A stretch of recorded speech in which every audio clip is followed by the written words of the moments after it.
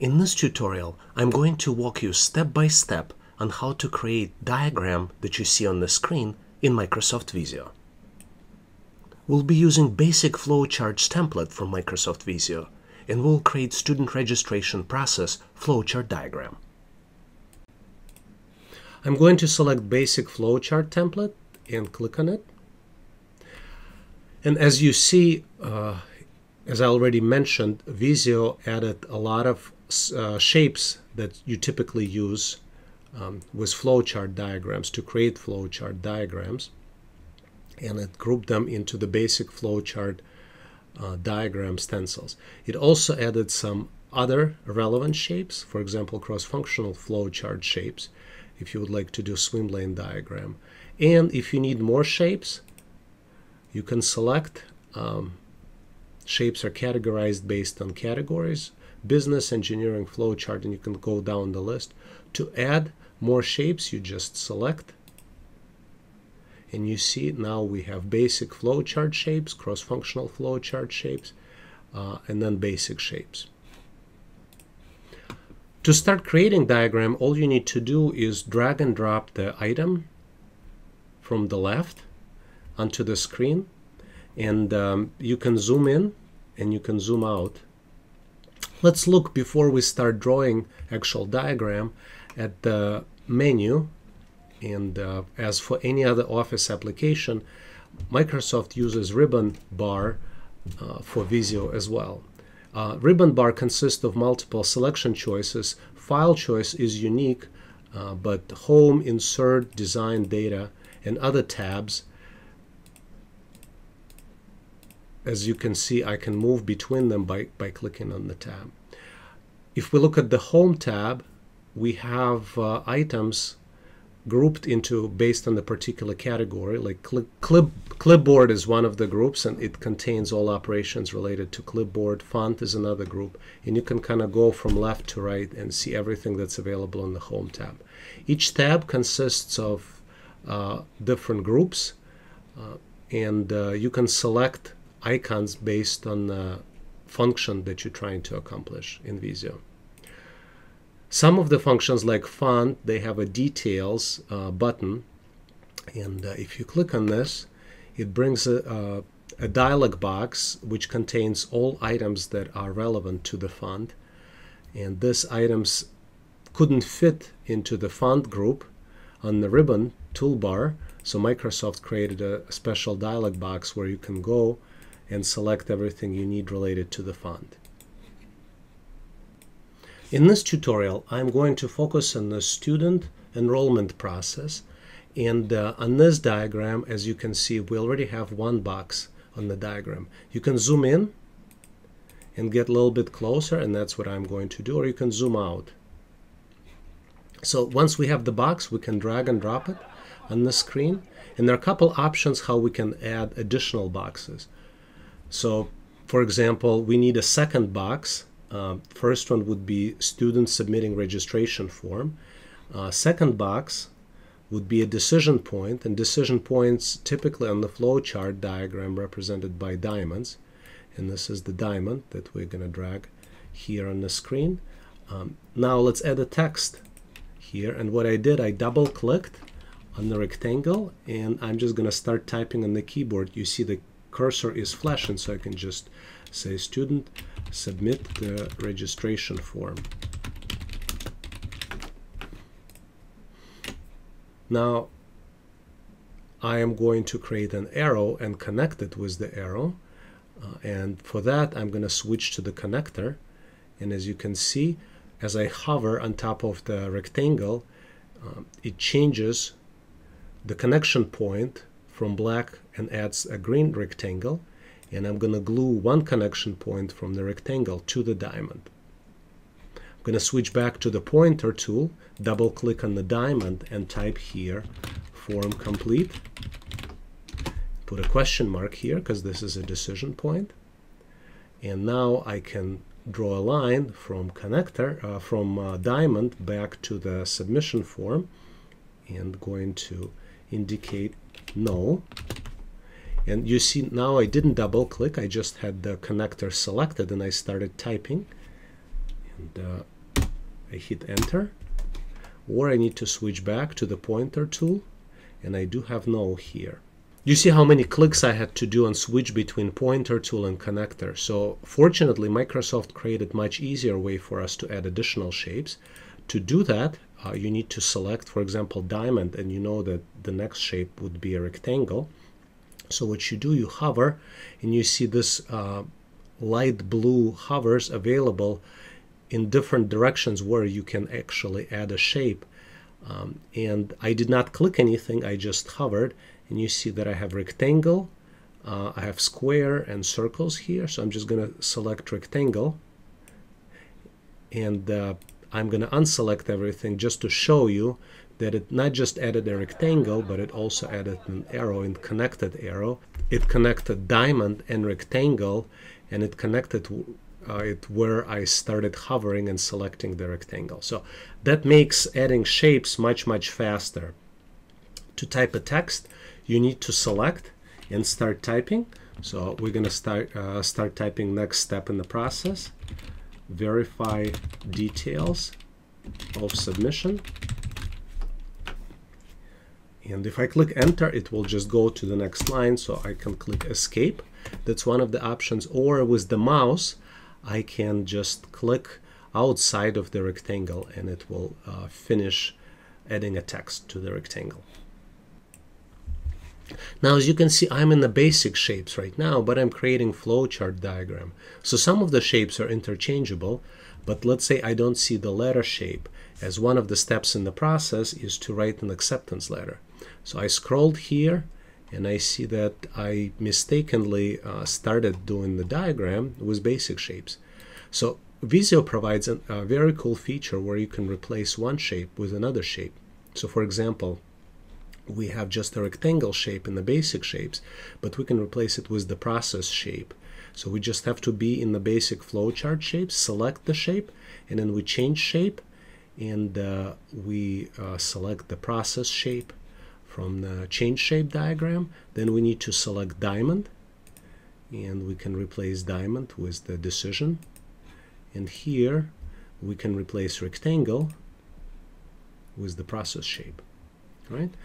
Nothing stops us from replacing diamond, for example, with rectangle. Let me demonstrate this. So I selected diamond right now. Let me make it a little bit closer so you can see, and I can just change shape and replace it with rectangle.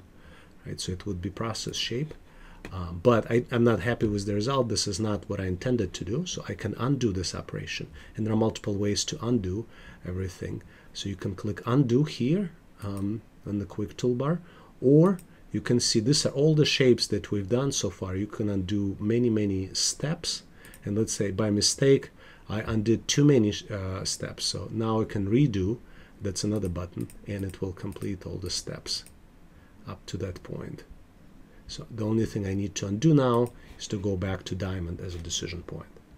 Now we would need to add a couple more steps about accepting or rejecting the submission, and if submission is accepted, then we'll write acceptance letter. If it's rejected, then we notify a student about the rejection. So to do that, we go into decision shapes. Remember, I showed you, you can drag and drop. Very similar process. Doesn't matter which stencils you use in Visio. Or we can select the shape, a rectangular shape, and then add a decision point diamond, type accept submission question mark. If we say yes, then we say write acceptance letter, and let's draw an acceptance letter back to the student. I didn't select the shape type, but I can change the shape later. So I can just say acceptance letter, and as I mentioned, all I need to do is select acceptance letter, and I can change the shape, and this is the letter shape, and this would be my acceptance letter. It's basically a document shape, not necessarily a letter shape, but I'm going to use it as a document. And here we would want to say yes, so I just need to select an arrow and say this is the yes condition, and in case there is a no condition, I'll have an additional box here, notify student on the rejection. Now, as we've done with creation of the diagram, let's see what else we can do to make it look more professional. A couple of things I'd like to do is I'd like to make it more readable, and there's no better way to make it more readable than, first of all, to see if something is missing. For example, you see that this is diamond as a condition box. Looks like I missed yes here, so that's one of the condition. Here I missed the no condition on this diamond box. But besides that, a couple other things you can do is maybe to increase your fonts to make it more readable. How would you increase font? You need to select the shape. So you need to make sure that you have the pointer tool selected. Maybe make it a little bit smaller so it fits. Select everything by dragging and dropping and selecting the area. Now everything is selected. And you can use the font increase button here on the font size, and you see how it goes and increases font size. Now this is probably too much, 12 pointers, but I think 10 pointers was just the right size. Now you might like the this default style, but you can also change the styles, and in fact there is a very nice design tab here, and you can switch from one design to the other and pick the one that you'd like. There also, for example, you like this design. I like a lot of contrasts and a lot of bright colors. But then you can switch to different variants. This is one variant, this is another variant, and all of them are listed here. Same with the themes for the selection. You can click modern theme, for example, or you can pick one of the professional themes. Instead of just selecting first ones, you can select the one that you like the most. Since we're in the design tab, a couple other things you can do, maybe select the background. Like right now we have a white background. You can have maybe world domination background if this is applicable, or if you don't like it, just select Ctrl-Z and we'll go back to the white background. Now let's take another look at the diagram. A couple other things that might be missing. For simplicity purposes, I didn't have a start or end point here, but typically flowchart diagram does have start and end point. So we're going to select everything like I did for font selection by dragging and dropping the selection in the pointer tool. And then what I'm going to do, I'm going to drag and drop start box. And I can just say that this is start of the process by double clicking on it. I am going to connect it with the arrow here. Same thing you probably would want to do at the end point. And there are two endpoints. One is to notify student on the rejection and then acceptance letter. So it might make sense for us to drag and drop the endpoint right here and then connect both acceptance letter and notification of the student right there. So I didn't show you one other cool way of adding shapes here, which is copy and paste. So I'm going to switch back to pointer tool, select the start. You can do copy. And if you do paste, it pastes the box. So in addition, remember, as we will recap, you have a way of just dragging and dropping the shape. Then you have a way of adding more shapes through these extensions. Copy and paste is another way how you can add shapes. And now we need to connect it through the connector. So I'm going to connect it from both notify student and the rejection and from the acceptance letter. Now, as you can see, and as you can see here, start and end have a little bit different font, and let's double check this. So start has 8 points, and start here is actually an end, so we need to fix that and change that. So we would want to change this, and obviously another way to change the font size is through the font selection, and same thing we would want to do. So if you're planning to copy and paste, that's really one advice I have for you. You probably would want to change the way a box should look like, whatever box it is or whatever shape it is, and then copy and paste it, so this way you don't have to change after the fact, after you pasted it in many places like we had to do right now. As we continue, let's look at the diagram. Let's zoom out a little bit and see if this makes sense. Maybe we can optimize it a little bit more. So to do that, we can select selective part of the diagram and maybe drag it, and you see arrow because they are connected, they continue. So this way it fits onto the page better. And one of the coolest features of the Visio diagram, obviously you can save it, and what I typically like to do, I save it as PDF file. So I just click File, Save As. First of all, you probably would want to save the diagram itself, and then here we'll just say Basic Flowchart Diagram.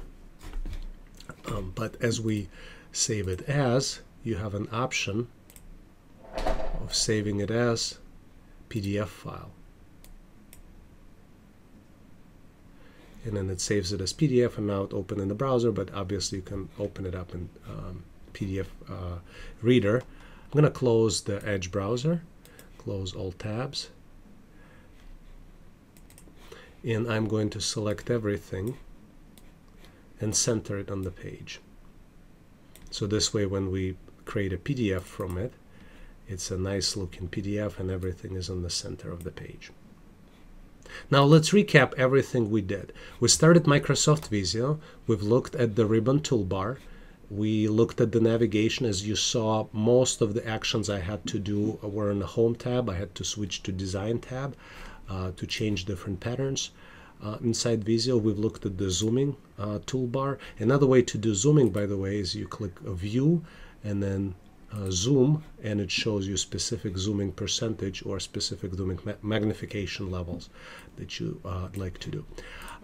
So we've looked at navigation, we've looked at different shape types that's available, and we've added basic shapes. We also looked at how to add shapes by dragging and dropping.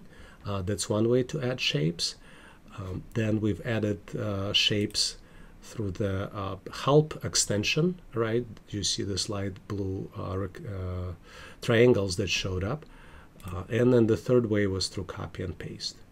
Once we created a basic flowchart diagram, and this was student registration process, we selected the diagram and changed the themes and variants, going in the Design tab and going into Variants tab. And after we've completed the work, we saved the file as PDF file. And another way to take advantage of this diagram is by selecting it, and I'm going to use copy. And obviously you can paste it into documents like Word. So I'm just going to demonstrate it real quick. And I'm going to show the Word document. We have the diagram in clipboard, and we'll just click paste. And the diagram as a single object is selected in Microsoft Word. If you like the content, please make sure to click the like button and share with your friends. Also, there's tons of information in the description of this video. Make sure to check it out. Make sure to check out my other relevant videos and subscribe to my YouTube channel. We have a lot of great stuff planned in the pipeline, and I don't want you to miss any of it. And if you'd like to get notified about all the new stuff that are coming out, make sure to subscribe to my email list as well. All links are here on the screen. Make sure to click to stay in touch. Thanks again for watching.